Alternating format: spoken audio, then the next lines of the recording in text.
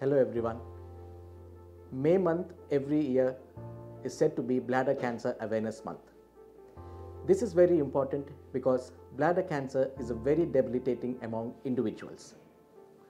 Most of us, when we have a blood in the urine or any other problem, we think it is urinary tract infection and take over-the-counter medicines and forget it. We do not visit urologist. So like this, if we miss early bladder cancer, then we miss its early treatment as well. Treating the bladder cancer in its very early stages requires only endoscopic treatment and few intravesical chemotherapies.